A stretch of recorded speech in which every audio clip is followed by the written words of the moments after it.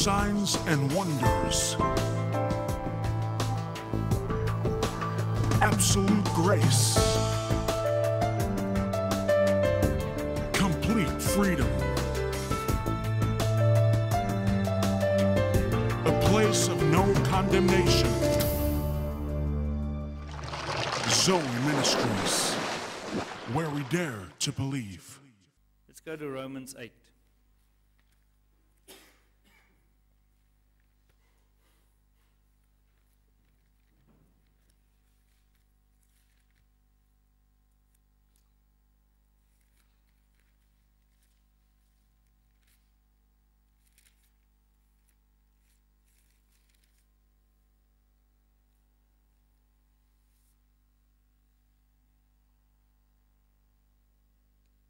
Verse 1.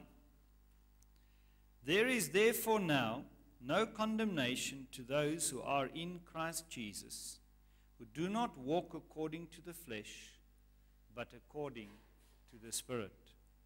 For the law of the Spirit of life in Christ Jesus has made me free from the law of sin and death. Now this verse, for the law of the Spirit of life in Christ Jesus has made me free from the law of sin and death. There are two laws in this verse. First one mentioned is the law of the Spirit of life in Christ Jesus. Now, a law is a principle. It's an absolute. It's like the law of gravity. There are various other laws that are inalterable. You cannot change them. They're unchangeable. They're absolutes. If they should change, then everything it will have a catalyst effect throughout creation. God's kingdom is exactly the same. It has laws, principles. So the first is the law of the Spirit of life in Christ Jesus. The second one is the law of sin and death, mentioned in this verse. Now, verse 1 says, there is therefore now no condemnation to those who are in Christ Jesus, who do not walk according to the flesh, but according to the Spirit. So, those who walk according to the flesh, in other words, those who are flesh, that is, those who are in Adam, those who are natural carnal men, natural carnal people, are subject to the law of sin and death. But those who are in Christ Jesus have been freed from the law of sin and death and now partake of the law of the Spirit of life in Christ Jesus. And this is where I want to stop for you this morning. We want to look at this verse, the law of sin and death and the law of the Spirit of life in Christ Jesus. Now, in order to deal with this, we've got to go right back to Genesis. But before we go to Genesis, let's stop in Romans 5. The law of sin and death.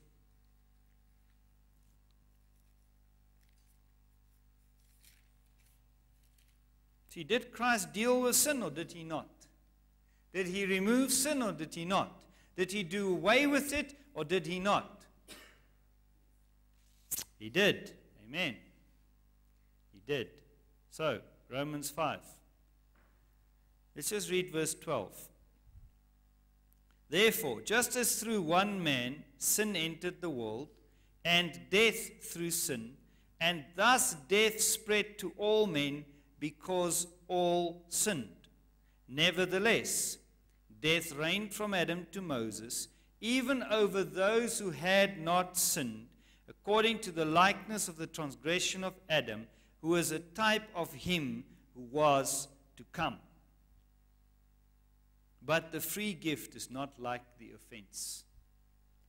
For if by the one man's offense many died, much more the grace of God and the gift by the grace of the one man, Jesus Christ, abounded to many. First thing I want to draw your attention to here is, just as through one man sin entered the world, and death through sin. The law of sin and death is none other than this, that Adam sinned, and as a result, death. So sin brought death. Amen? And if Adam had never sinned, there would never have been death. So let's go to Genesis. Now, just the other day, this is what brought me onto this, something we also deal with more comprehensively in the Bible school. Just the other day, I heard a preacher read this verse of Scripture here in Romans 5. And make no mistake, he's an anointed man of God. He's an awesome teacher of the Word. But while reading this, he saw fit to make this statement. He read it exactly as I read it to you now. And then he just stopped after verse 1, where it says, death through sin entered, as through one man sin entered the world, and death through sin, and thus death spread to all men because all sinned. Nevertheless, death reigned from Adam to Moses. He stopped there and he said, now that is spiritual death. And then he carries on. And I'm thinking, the text doesn't say that.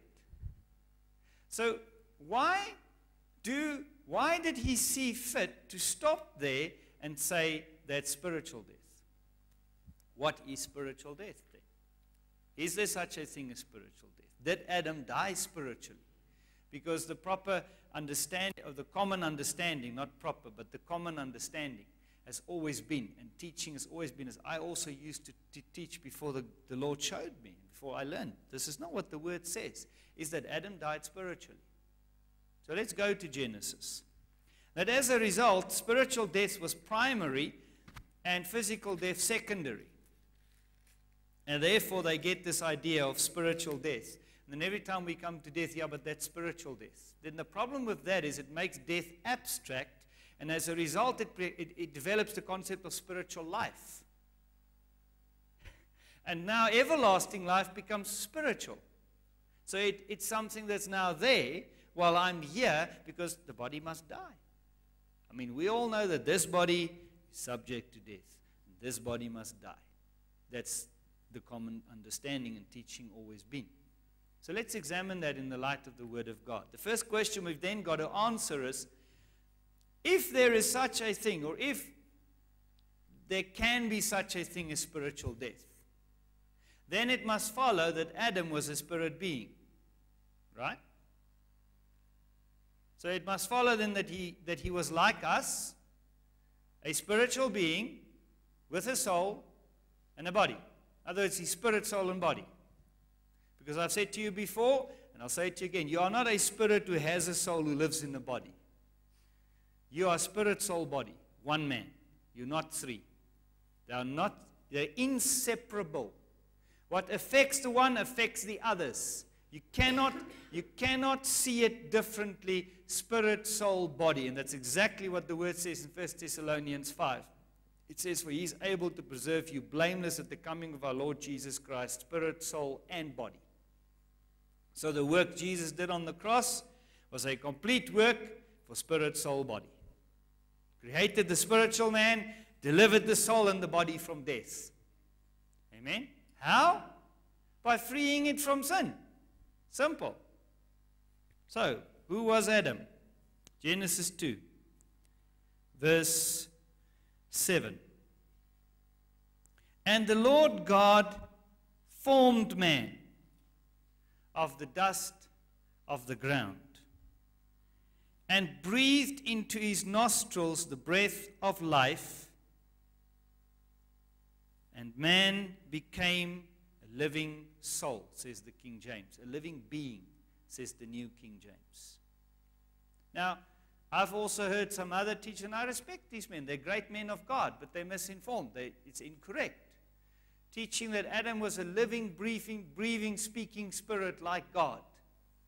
And the understanding there is derived from the Hebrew, the Jewish Talmud, not the Hebrew language, the Jewish Talmud and the Midrash, which are the teachings and the commentaries of the Jewish rabbis on the Old Testament. And in that, they have developed the understanding, and the rabbis used to teach that Adam was a living, breathing, speaking spirit like God. Now, are we to now derive our understanding from Jewish commentaries? Surely not. These men are not born again. They were not filled with the Holy Spirit. It was not divinely inspired writing. It was a commentary based on Jewish understanding of that scripture. And it's not supported by the Hebrew language either. Adam was a living soul. So he was a living soul and body. He was soul and body. And God breathed into his nostrils the breath of life. That's not the Holy Spirit. Adam did not receive the Holy Spirit, and he did not have the Holy Spirit in him, and he was not a spiritual man, and he did not have a spirit being. When God breathed into his nostrils the breath of life, the easiest way I can explain is when I take a balloon and I go, and I close up the balloon and I release it. I've just given life to the balloon because my breath is in the balloon. Would you call the balloon a spirit being? Would you say that the balloon has did I impart anything to the balloon other than give life to the balloon? It's still a balloon. It still does what the balloon does. It still looks like a balloon. All that has happened is I've empowered that balloon to live by moving, by floating. I know it's not a great example, but it's the easiest way I can explain. So that's what God did when he formed man of the dust of the ground, a living soul, and he breathed into his nostrils the breath of life. This is what you must understand. All life comes from God. He's the source of life. And God is spirit being. Yes, and God is good. God is awesome. God is life. God is everything that is light. God is everything that is good. And life is good. And he gave this living soul life. When he breathed into his nostrils the breath of life, he went, and Adam came alive. A natural man, subject to his five senses, in a perfect body, because there was no sin, there was no death. So Adam enjoyed life, and Adam only knew life, and he only experienced life, but he was in a physical body, but a perfect body. In other words, not a corruptible body, a body that had capacity to live forever. Now Adam was clearly a flesh and blood being, for the life is in the blood. He did not have a glorified body. He didn't fall into this body from another body. He had a body like this, but here's the thing. Since there was no sin, Adam's blood was perfect. For life and death is in the blood. It's your blood that carries life through your body. So it's in the blood that all the problems start. Amen? The life is in the blood. So Adam had a physical body, a natural body, and he had a flesh and blood body, but perfect. We don't read anywhere that Adam had any access to the spirit realm, that Adam ever entered the throne room of God, that Adam ever interacted with the spirit realm other than God. Adam was inextricably linked to the earth, formed of the dust of the ground, part of this creation. And thus when he sinned, God said to him, dust you are, and to dust you shall return. Meaning, Adam, you were taken out of the earth, and now that you have sinned, you will be returned to the earth. Amen? And we also see that God came to Adam to talk to Adam. God came and God visited Adam. We don't have any record of Adam visiting God. God would come to Adam. So Adam could not leave the earth. Adam had no access there. This is before he fell. In the garden. He's in the garden. He's on the earth. He's got no access there. God would come and meet with him in the garden and talk to him. And God would reach out to him. He could not go to God. He could call God, of course. And God would come. But he could not go there. Amen? But do we not come boldly to the throne of grace? Are we not seated with Christ at the right hand of the Father? This was not Adam. And the reason why Adam could sin is because he was a natural man. That's why he could sin. If you study the fall of Adam, let's go to Genesis 3.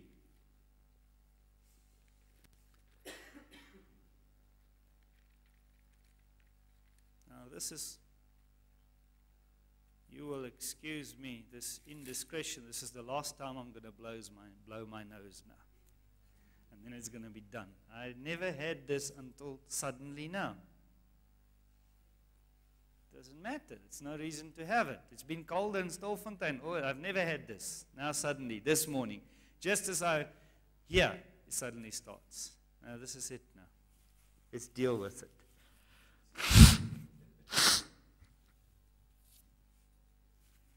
Thank you, Lord. That's it now. Now you stop it. It's done. No more. Finished.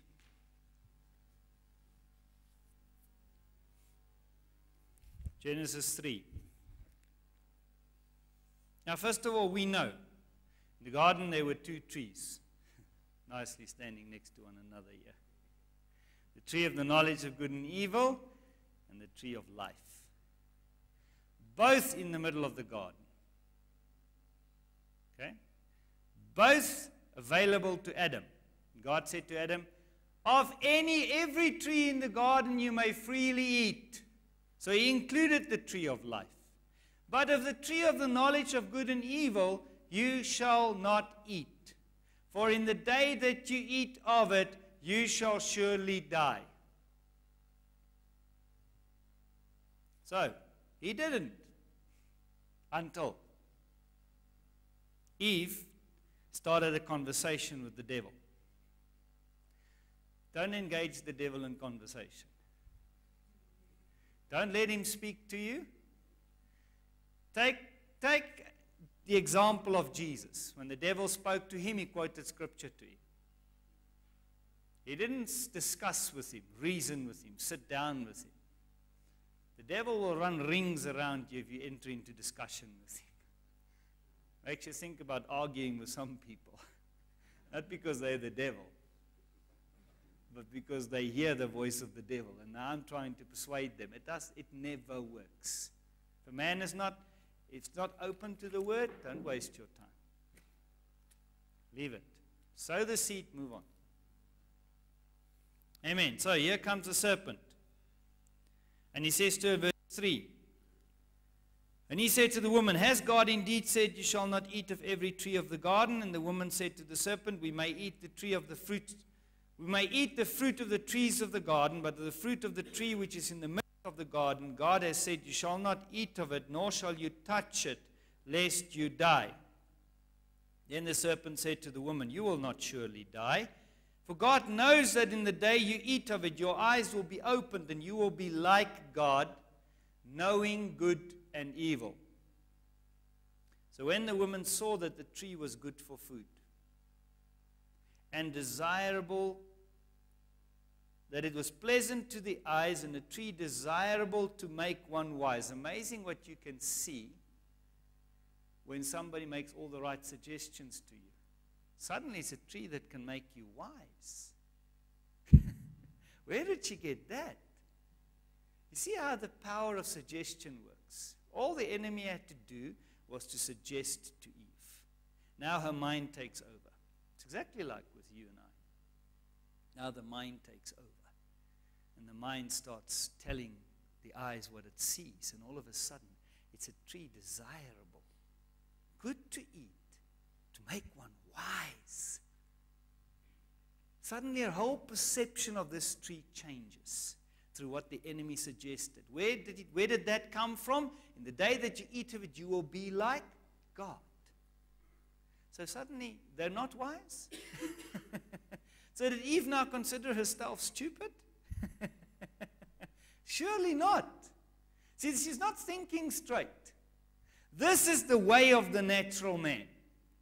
This is exactly how it works with the natural man. When she saw that the tree was good for food, pleasant to the eyes, a tree desirable to make one wise, she took of its fruit and ate. She also gave to her husband with her, and he ate. Now go with me to James 1. See, the exact process of sin of the natural man described in James 1 is exactly the process that happened with Adam and Eve. The way the natural man falls prey to sin. And the process of that is in James 1.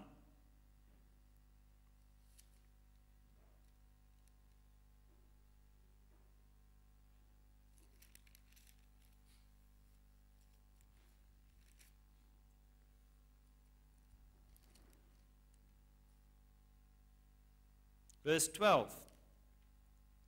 Let's read verse 13.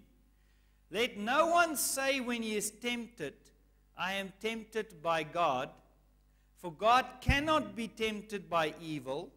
I want you to pay attention to that statement. God cannot be tempted by evil. God is a spirit being, is he not? He cannot be tempted by evil. Nor does he himself tempt anyone. So this tells me, this word says, God cannot be tempted by evil, and he himself tempts no one. So it tells me that this tree, the knowledge of good and evil, that God put in the garden and said to Adam, and you shall not eat of that tree, on the day that you eat of it you shall surely die, was not a temptation. It was not a test to Adam. For God does not tempt anyone. So he didn't put it there to tempt Adam. Had he done that, he would have caused Adam to sin. Because he knew what was going to happen with Eve. God knows everything.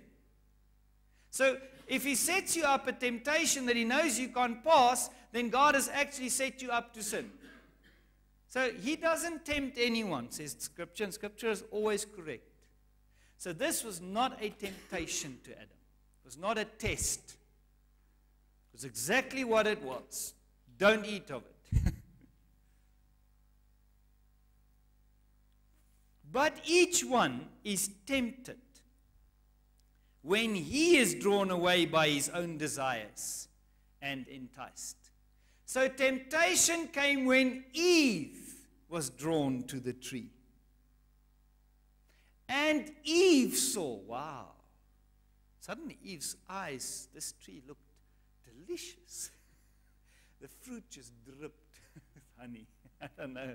I'm just thinking of what the mind can come up with. You see, you have a mind. It's powerful what the mind can visualize. And I think what Eve, listen, you must see it this way. This didn't happen in 5 minutes. This happened, it took a while. There's no time to measure in eternity. That's why the Bible doesn't tell us. Okay?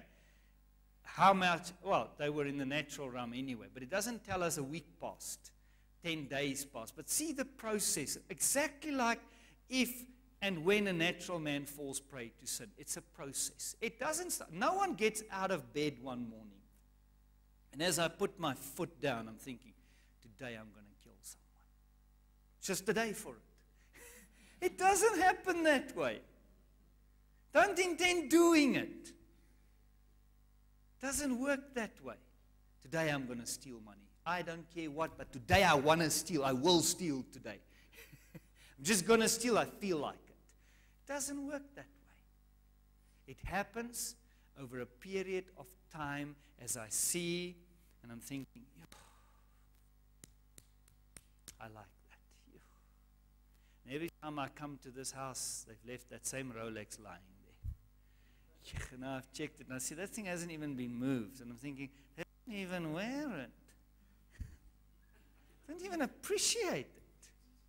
Thinking, what will it look like on my arm?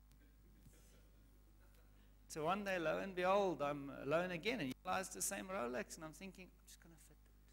I just want to feel what it feels like. So I just fit it, and I'm looking and thinking, wow, it fits. What? It fits! That's interesting. What? No, take it off. Put it down. Now I put it down. I put it back. I didn't take it. Now I'm thinking, but it fits. And I go away thinking, if I visit there again, it's still lying there. Maybe I'll just borrow it. Because I have this wedding coming up, and it would be nice for a pastor to be. I mean, my Rolex. I'll give it back after. They don't even know it's gone. They won't even know. I mean, I see this thing lying there all the time. They wouldn't even know. I'm just going to borrow it. Just going to borrow it. That's how it works. And then I borrow it. And the next day, it's got to go back. And I'm thinking, let's see if they miss it first. Because there's also a Sunday service, and just wear it once on Sunday. Lo and behold, I keep it. I stole it. That's the process. Each one is tempted when he is drawn away by his own desires and enticed. Then when desire has conceived, it gives birth to sin. And sin, when it's full grown, brings forth death. So now, okay, I'm already a sinner. Well, previously was. I'm not in the example. I'm already a natural man. I'm already a sinner. So I'm already subject to the law of sin and death. So I didn't encounter death now by this sin, but Adam did. See? When he sinned, suddenly death as a result of his sin. And death and sin when it's full grown brings forth death. Okay? So now I've just started myself on a process of what's next. I mean, when you've stolen once and you feel you've gotten away with it, you know, what's next? Well, I like that painting. Wonder if they'll miss it. You know? I mean, where do you want to draw the line now? That's what happened with Adam and Eve. The reason why Adam and Eve could sin is because they're natural, they have a soul, and they have 5 senses. And see the process of the 5 senses working in Eve's temptation. And also Adam was with her. She gave to her husband who was with her. He was there. We don't read that he's absent during this process, but he was silent. He observed. And see the whole process of how Eve heard. Eve started thinking. Eve saw. Eve took. Eve ate. Amen? That's it. Natural man. They were not spiritual beings. Secondly, we see 1 Corinthians 15 writes the following.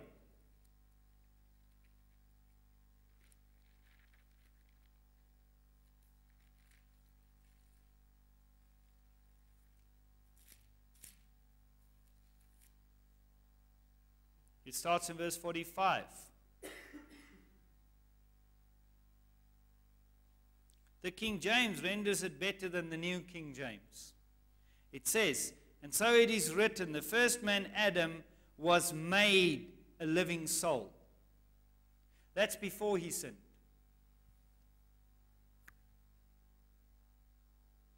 The last Adam was made a quickening spirit. Now the second verse says, howbeit, however,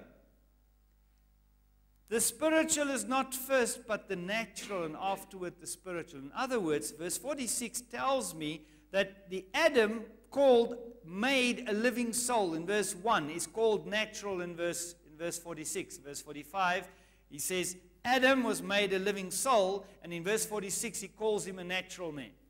That's before he fell. So he did not become a natural man when he fell. He was a natural man before he sinned.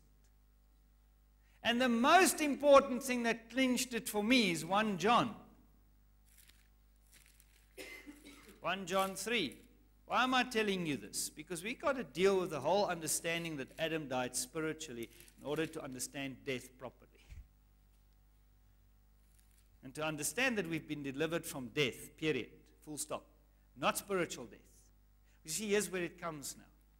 It says Adam died spiritually, therefore all men are spiritually dead. So when Christ came, he made us spiritually alive.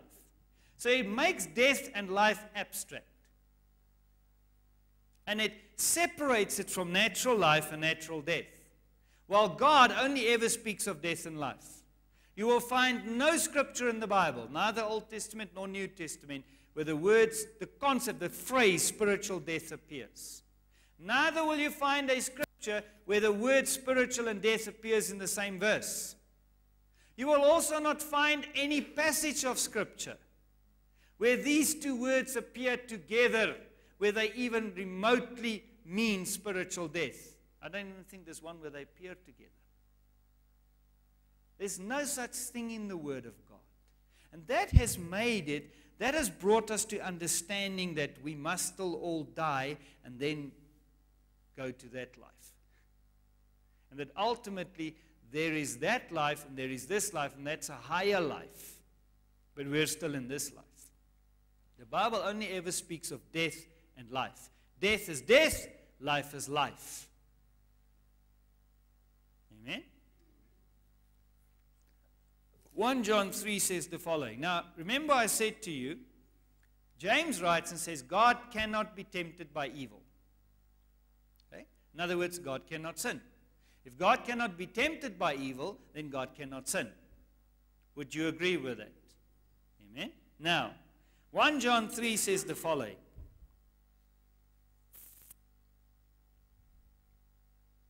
Verse 8 says, He who sins is of the devil, for the devil has sinned from the beginning.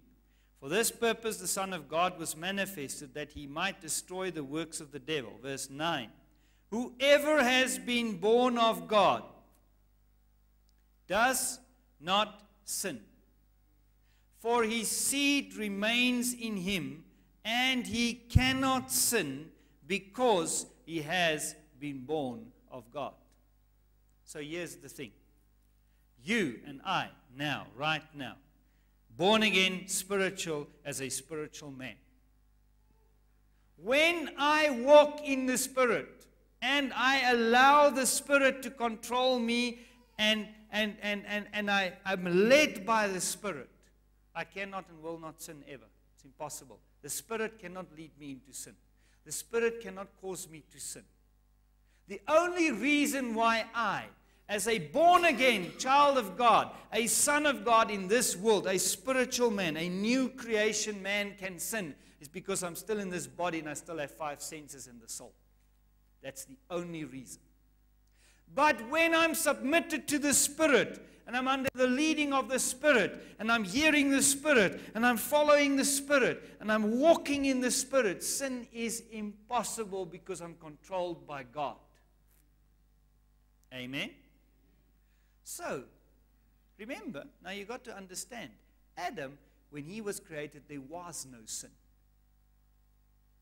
Now, if Adam was like God, a living, breathing, speaking spirit, and Adam was a spiritual man, and he had a spiritual nature, and he sinned, then God could sin. And God cannot sin. So how could Adam have been like God? But now people refer you back to Genesis 1:26. And they say, but God said, let us make man in our image, according to our likeness, and let them have dominion over the birds of the air and the fish of the sea and rule over the earth. And they say, but then clearly Adam was in the image and the likeness of God. Not so. First of all, God said, let us make man. He didn't say, let us make a man. Just interesting. It's just very interesting to me that he says that. Second, and I'm not going to go into detail in that. You can go and study it. I'll just tell you where to find it. You study the Hebrew word for image. First of all, you go to the Hebrew word for formed. That word formed there means God took his hands. It's exactly the example of a potter with clay that takes and he forms something. It's exactly what God did when he formed Adam of the dust of the ground. Now, Remember what Isaiah writes when he says, you are the potter and we are the clay, speaking about natural Israel. And you're forming us. Okay? There's the analogies there. That's exactly what God did. Like a potter, he took this dust and he created Adam. Now, it's not impossible. Scripture doesn't say it, so I won't make it. But it's very interesting to me that you can't form anything of dry dust. Can you? You need some water. So I find it very interesting that Jesus spit on the ground and made mud balls and put them on the... So maybe God took this dust and he spit in it. Create some moisture. You know, God's spit is not like our spit, so we don't get... I don't know how he did that, but it's just interesting to me that Jesus did that. Okay? Very interesting. So he took his hands and formed this man. That word formed has that analogy of the potter with clay. The second thing you've got to know, the Hebrew word for image, when you look at it, talks and refers primarily, go study it in the commentary, go look at the Strongs, go look at the Thayer, take your Esau, check it out. It refers to the body. It refers to this body. It refers to the outward image, which is exactly correct when you look at 1 Corinthians 15, when he speaks about, as we've borne the image of the natural man, so shall we bear the image of the heavenly man. And he's talking about the resurrection of the body. So Scripture is entirely correct. The New Testament gives the same analogy when talking about image. When he tells you in 2 Corinthians 3, in the last verse, we are being conformed to his image. Transformed. When he talks about Romans 8, where he says that God wants us to be transformed to the image of his Son, he's talking about the body. But this is what you've got to understand. God doesn't separate the soul and the body. He sees them together. They're inseparable. A man dies without God, and he dies in sin, and he dies not having received the free gift of salvation. His body and soul dies. Soul goes to hell, where it awaits the second death. And will be cast into the lake of fire. That's eternity without God. And Jesus makes this statement in Matthew 10, verse 8. Do not fear man who can only kill the body, but fear God who can both destroy body and soul in hell. Amen? So, here it is. They're inextricably linked. It's impossible for the soul to be dead and the body to be alive. It's impossible for the soul to be alive and the body to be dead. If the one is dead, the other is dead. If the one is alive, the other is alive. Look at just science. Look at what medical science have discovered and have told us. That depression has an effect on the body.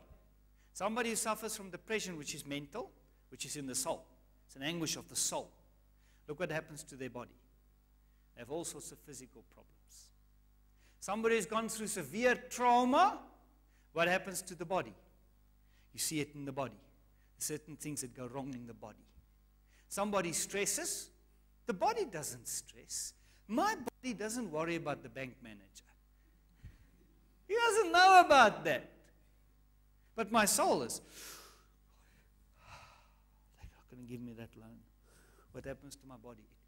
It immediately takes on the emotion from the soul. Now, when you are born again, born of the Spirit, they're inextricably linked. It's exactly the same thing. When you start developing the spiritual life in you, and you be renewed in the spirit of your mind, your spiritual nature becomes the nature of your mind. It becomes the nature of your body. It imparts that spiritual life, that life of God from your spirit to your body and to your soul. And exactly the reverse takes place. Life starts happening. This is where the guys got the whole thing, and there is such a thing. It's soul power, positive thinking, negative thinking. You spend your whole day thinking negatively and see what happens to you, body. You start becoming sick. You develop headaches. You start getting all sorts of pains.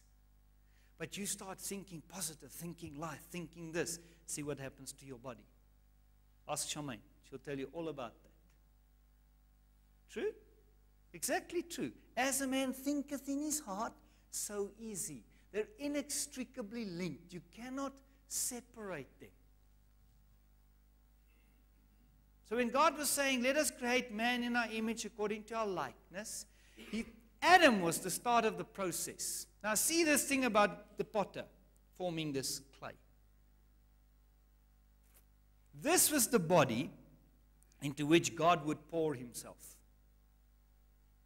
This was the body that when he made Adam in that body, it said you see, this is the thing that is very interesting. And I remember the first time God drew my attention to this, it blew my mind. It happened in John. We've always said, the understanding has always been God is spirit, he doesn't have a body. Okay? Now, if he says, make man in our image according to our likeness, okay?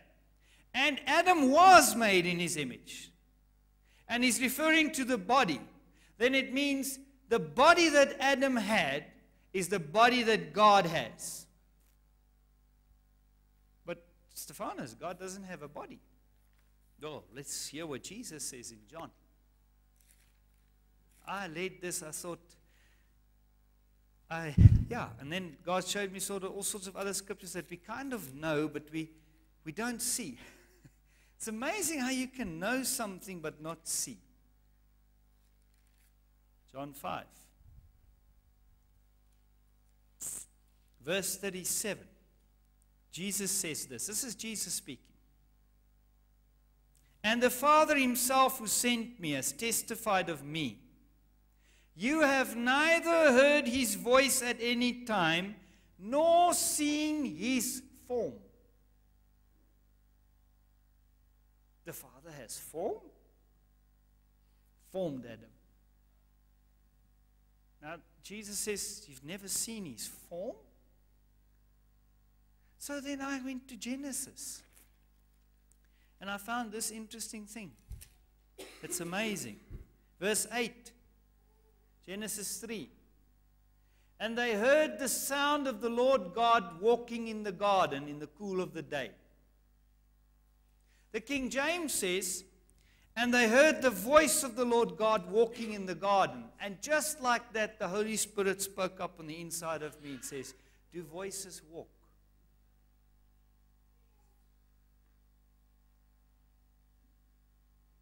Now, I've always believed, and I've taught myself, and I've always read there, the voice of God in the garden. No, they heard the voice of the Lord God walking in the garden. It's like this. I'm behind the wall there. You can't see me, but you hear me coming. So you hear me. You know I'm coming because you hear me speaking, singing, or whatever I'm doing. I don't know what God was saying. In other words, they heard the voice of the Lord God walking in the garden. So it's very interesting. So as God's walking through this garden, he's talking. Says, wow, what a beautiful tree. I like what Adam did here. Well, now that's interesting, Adam changed that. That looks good. I don't know what he was doing, but he heard his voice. Heard the voice of the Lord God walking in the garden. And then I saw in the Old Testament, Jacob wrestled with the Lord. So the Lord came to him in the form of a man and wrestled with him. It didn't say it says, and he perceived that he had wrestled with the Lord, and he was afraid. Thought, wow, I have wrestled with God and prevailed? I mean, look at the relationship that God builds. Moses saw his back. He says, but my face you cannot see, but you'll see my back. Now, what kind of back did he see? A back. Some would say he saw the back, the stripes that was in Jesus' body. I don't know about that. It's possible, I don't know. But he saw his back.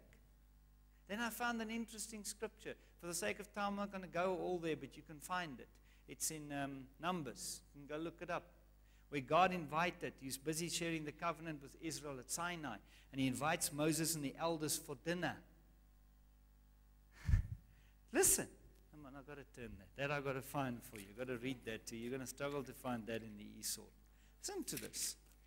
So, God, when he made Adam, he knew this body I'm going to transform into a glorified body. And this is the body I will live in and I will inhabit. For Stephen said to the Sanhedrin, Act 7, God does not dwell in houses made with hands. Solomon built him a temple, but he doesn't dwell in houses made with hands. Himself he made a house. He made himself a house, this one. And he knew when he spoke that the end result would be us in Christ. And ultimately that was a reference to the Word that became flesh and us in him. And we conformed to him. And Adam was the start of that process, not the end result. So Adam wasn't the end result that fell, and now God came to restore the end result. Adam was the beginning of the process to make man in the image and the likeness of God. Amen? So Numbers. Let me show you quickly.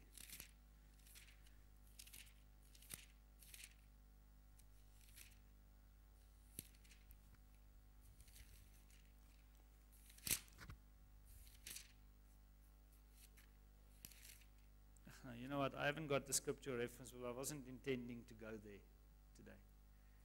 But it says that God said to Moses and the elders to come up to him to the mountain. So they went up to the mountain, and there they saw the Lord God, and his throne in front of him was like a sea of glass, and they ate with the Lord. So God prepared a table there, and he served lunch or dinner to them.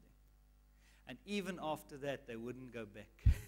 They wouldn't go up to God. They wouldn't. They said, Moses, you go. He invited them when he made that covenant. He invited them to come and eat with him. And he served them a table. And they saw the Lord God. You check in Daniel. You say Nebuchadnezzar, he saw a fourth man. You see Daniel, you see Ezekiel describing a man. Isaiah says, I saw the Lord sitting on his throne. So he sits on his throne. Now they couldn't see what color eyes, what color, they couldn't see those things. That was not important. But they saw a form, like a body. And he had white hair, Ancient of Days. That was all before Jesus. So when the Word became flesh, it was Jesus coming into the natural body to make the spiritual body. You don't get another body. This is it. This one will be transformed to be immortal, a spiritual one. And the one that clinched it for me as well was in Genesis. When I saw this, which is very interesting. Now, Genesis 3, the last verse, second last verse says, this is now after Adam had sinned, after the Lord God had said to the woman, said to the man, he pronounced, told them the earth will now be cursed and everything that has resulted as a result of sin. And dust you are, to dust you shall return.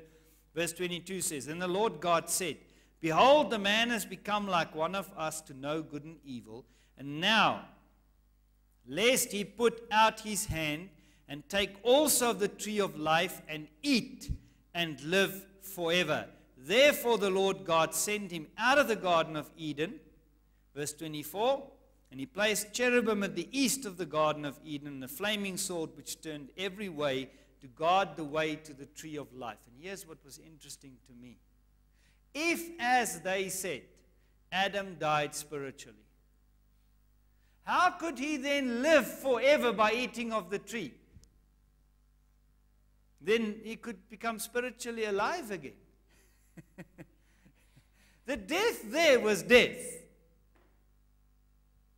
Okay? The Bible only ever speaks in Revelation 20 of the second death. At the end, death and Hades will be cast into the lake of fire.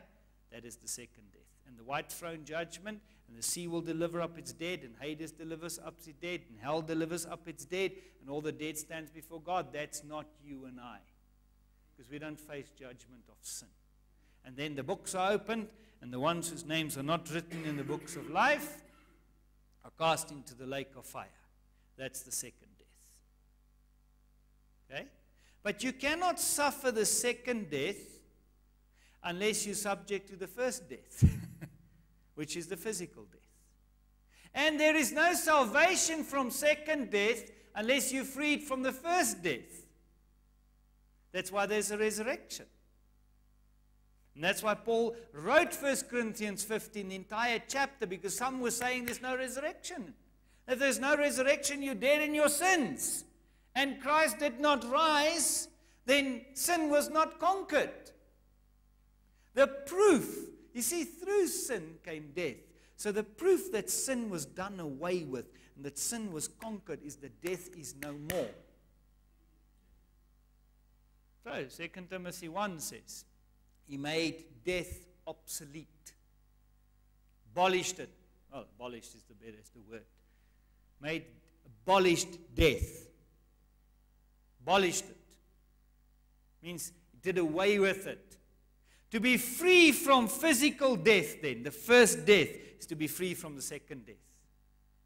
To be in the first death and subject to the first death is to be subject to the second death. For this is the thing. When Adam sinned, it was not referring, because here's what they do. They say, but he didn't die that day. So obviously God had another death in mind.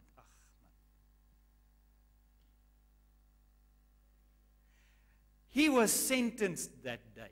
So death started in his body that day. God is not like that.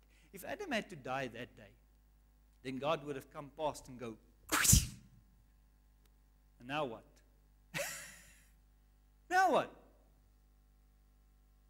If that was what God intended, then he made a man to eat and die. Because now what? Now he's dead. Now what? So that was not the intention. The intention was when you eat of it, you will become subject to death. And that day, he died because he lost life. He lost his access to the tree of life. He lost life. He lost everything. His dominion, his right to rule, and now the earth became cursed, and instead of the earth and him being in perfect harmony, the earth fights Adam.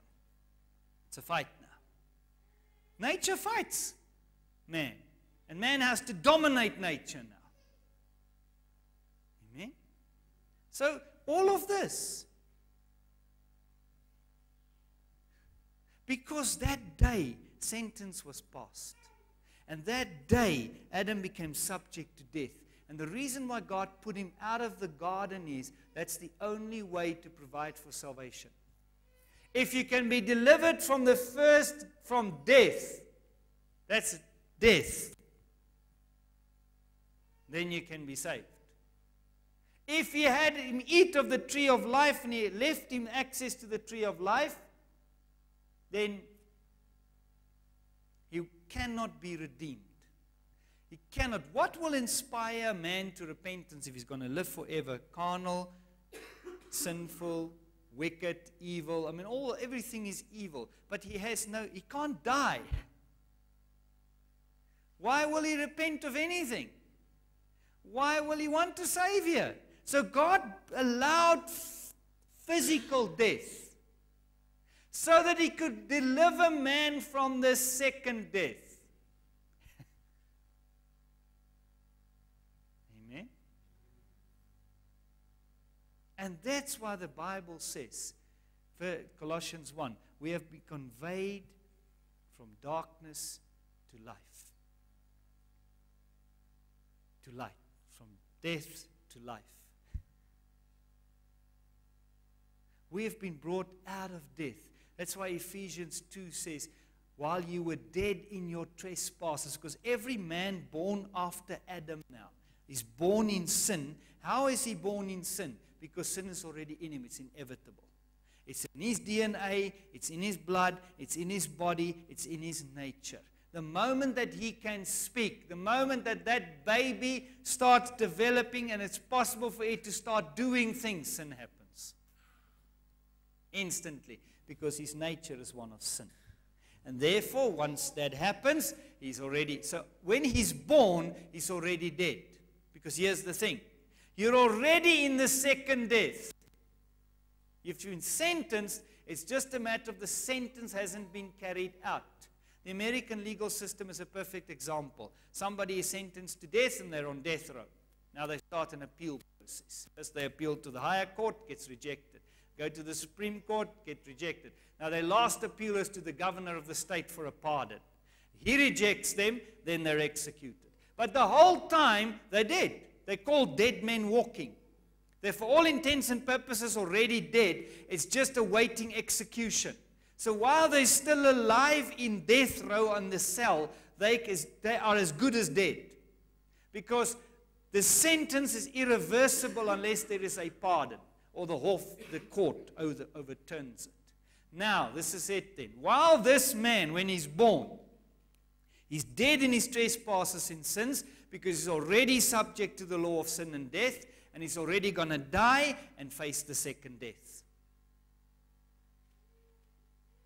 While this process, he's here in this body. He's alive in the natural, but he's all intents and purposes dead because he's a man sentenced to death, and he's awaiting the day he dies for the sentence to be carried out. He can be pardoned. God can pardon him, which is exactly what he did through Jesus Christ. Now, if I will take the free gift of salvation, I will be pardoned. What happens to me if I'm on death row and I'm pardoned? My sentence is overturned and I'm released. I'm free. That's what happens when I come to Christ. But he doesn't pardon, he gives me new life. He makes a new creation. I said to you last time, you're not a forgiven sinner. You're a new creation. Big difference. Big difference. You receive a new nature. You're born of the Spirit now, born of the Father, born of incorruptible seed. And then, death has no more power over you. And if you should die as a child of God, as a Christian, you should die. There is resurrection, which is deliverance from the second death. And if there was no resurrection, you'll still be in the second death. But do you have to die in order to be resurrected, to have that life, or can you believe for it now? That's the question. So up to now, the teaching has always been, because of this understanding of spiritual death and natural death and spiritual this and that we must all die. Well, if you've been delivered from sin, and your spirit, soul, body is inextricably linked, and the life that you now have is in your spirit, I find no reason why you should die. That's why Jesus said and this is where we'll stop for this morning. That's why Jesus said to Martha in John 11.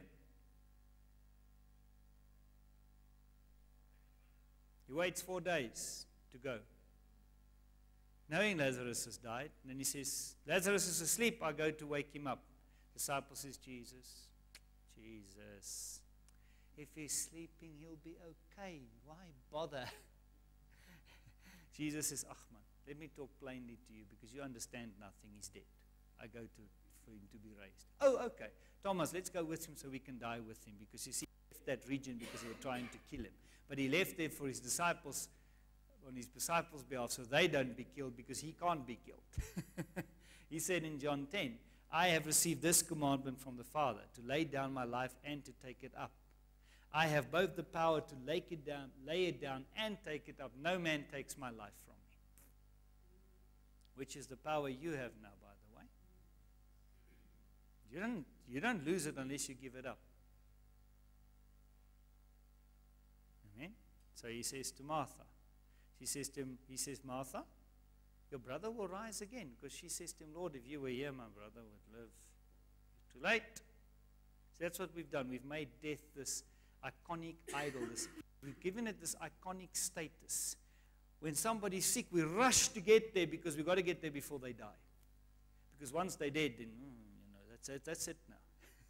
That's it. But they can still be healed while alive. Are they still alive? I'm coming. And we rush off to. Don't read that Jesus rushed anywhere. Never. Whether they were still alive, whether they already died, it's irrespective whether he healed or raised. So he gets there. Didn't get there for Lazarus. Now she's upset. But even now I know that whatever you ask God, he will do for you. He says to her this statement, Mary, your brother will rise again. She immediately goes to doctrine. Perfect theology.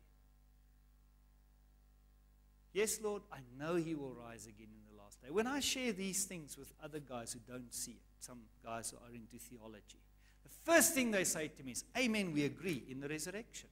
I say, but does it have to be in the resurrection? Yes, of course it does. This body must die. Why? Yeah, but brother, it's still the natural body. Yeah, but why can't it be transformed? Yes, but in the resurrection. So they'll believe everything I tell you now, but in the resurrection. Exactly what Martha did. Yes, Lord, in the resurrection. He says, Martha, I am the resurrection and the life. He who believes in me, though he may die. It's interesting to me that Jesus didn't say will die. Even there, he didn't say will. He didn't make it an absolute rule that they will. He said, may die, they will live. And he who lives and believes in me shall never die. Do you believe this?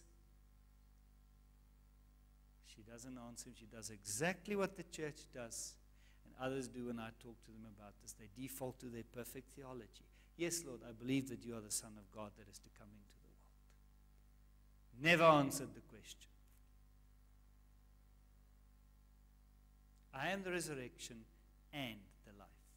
He who believes in me, though he may die, shall live. Resurrection. But he who lives and believes in me shall never die. That is the transformation in this life. To be transformed from glory to glory, from the natural glory to the spiritual glory, from the natural body to the spiritual body. To move in this life from one state of the body to another state of the body and receive the glorified body here without seeing death. And that has to do with seed. And that's where I will go tonight. You've been born again of incorruptible seed. And I've seen some amazing things about seed. And the principle of seed. What was meant by seed. And that seed is the ever-living Word of God which endures forever. The eternal Word of God. An eternal seed which you have been born again by. And that's where we will pick up tonight. Amen. So there is no such thing as spiritual death. Adam didn't die spiritually because he was not a spirit being. He was a natural man. Death is death. And to suffer one is to suffer the other. To die physically is to be in the second death if you don't have Christ already. But to be born without Christ is to be already dead, because while you're alive in this body, you're just awaiting the time that you're going to physically die and sentence be carried out. But you can be pardoned in that time and then be delivered from the second death. But if you're not delivered from the first death, you're still subject to the second death. And to be delivered from that second death, which is eternal separation from God, is to be delivered from the first death. You cannot separate them. They're inextricably linked. Death is death, life is life. To have everlasting life is to have it now here in the body. There's no such thing as spiritual life and natural life. Everlasting life. No, that was when you were in Adam. Now you're in Christ. Amen. So we need to get this so we can live and not die. We can conquer death and Christ can return with the saints. Amen. Hi, my name is Pastor Johan Meintjes from Zoe Ministries, South Africa, here in Rudderpoort. I just want to say thank you for watching this message, and I really pray that God has touched you, He has encouraged you, He has uplifted you in Jesus' name.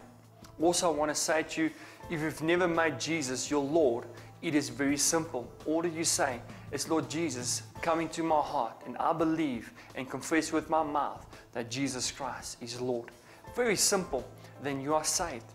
If you want more information about myself and about our ministry, please do not hesitate to visit our website and see what we're all about and what we have to offer. So I just want to say bless you again and thank you again for watching this awesome message. Amen. Bless you.